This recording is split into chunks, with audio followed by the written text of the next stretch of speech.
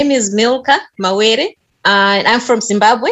I live in Harare, and yeah, I have 2 kids. What else? Yeah, and I have 2 kids, very single. This is Diversified Game. A podcast giving entrepreneurial advice from a diverse and inclusive perspective with Kellen. He may agree, he may oppose, and it's more than just race, it's about, ideas. So, let the game begin.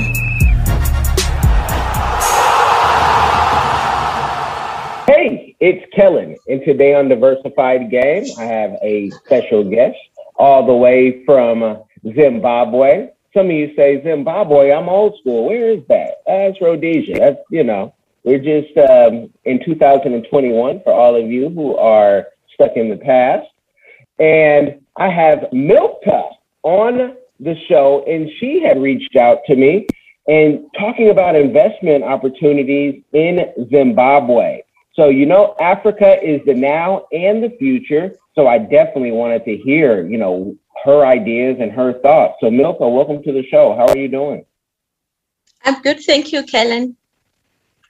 Well, thank you. And tell the people, because, I saw on your LinkedIn, you were an investment broker.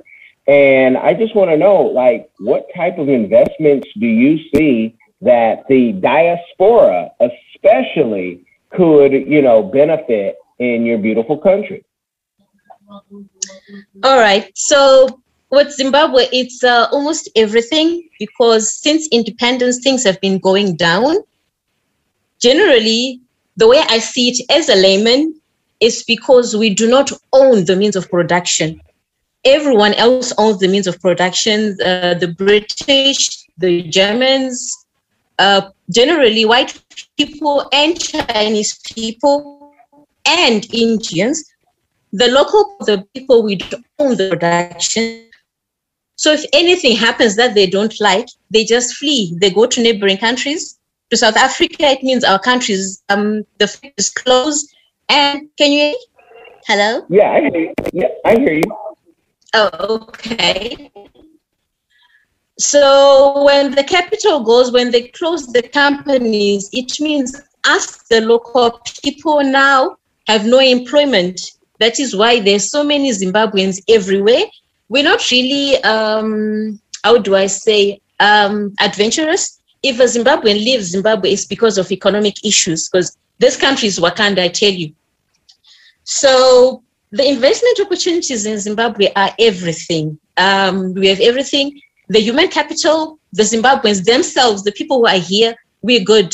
They can do anything. But the problem is capital. We do not have access to capital.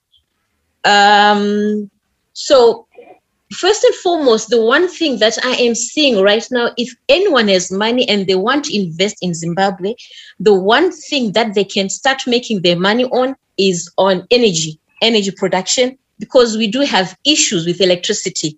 Since independence, we had, I think we had Kariba Power Station and Wange Coal Power Station. And then we electrified everything, electrified rural areas, electrified the town, and there's growth and everything. But our electricity is not expanding at the same rate. So that opens up to somebody who wants to bring in solar, solar for everything, because urban homes, they need solar. Remember when I was talking to you that I was hoping that on the day we do this, we'll have electricity, because it just goes. So if someone has money and they want to invest in Zimbabwe right now, energy sector is the best place to start. Solar for the urban homes, solar for the rural homes, solar for the companies. There's a company I know, they have a building in Harare and it's running on solar. But you know what they say? People know what they need, but someone has to give them what they want. They know what they need, but where to get it?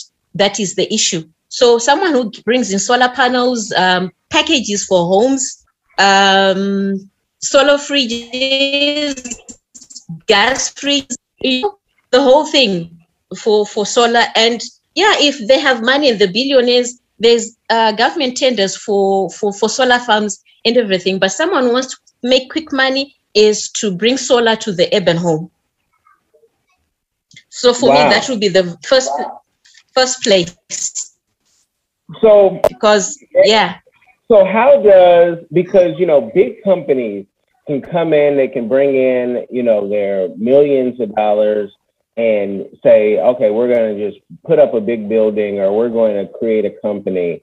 A solar investment for an entrepreneur who's been saving, who wants to invest in Africa, how much do you think they would have to save? Because here in America, solar is very expensive compared to the prices that I have got quotes for in at least Cameroon.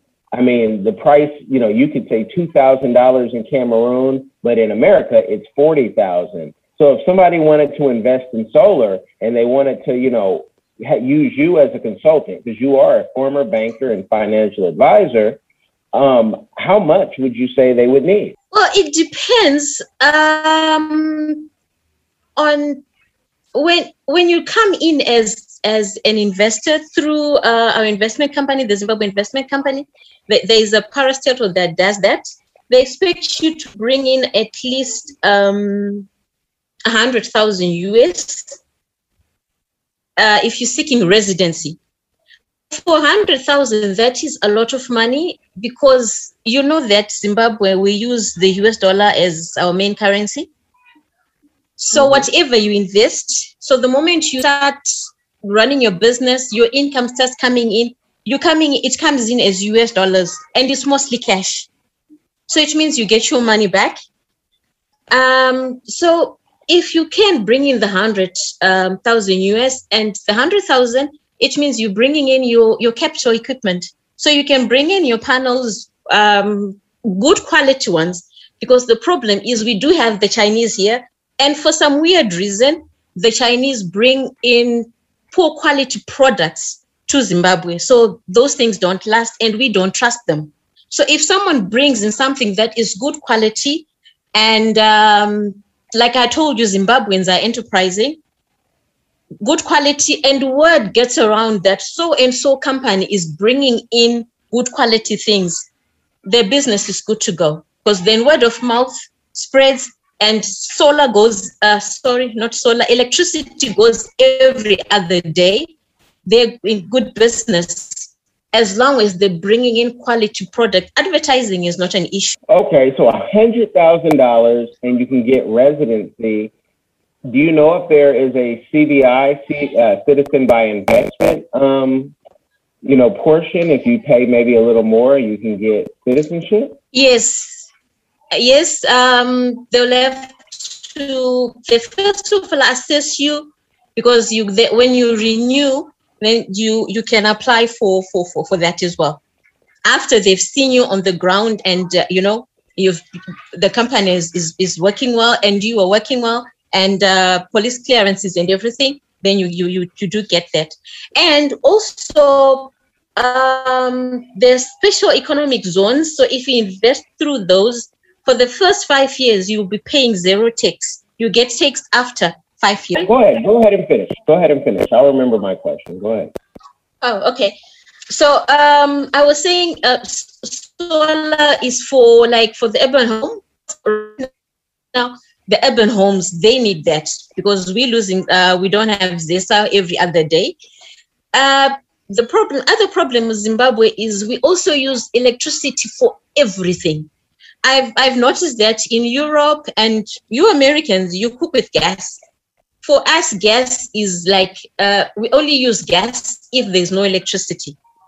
So if someone comes in with solar and gas, that is for me, that is the number one investment right now that will make money in Zim, outside of mining.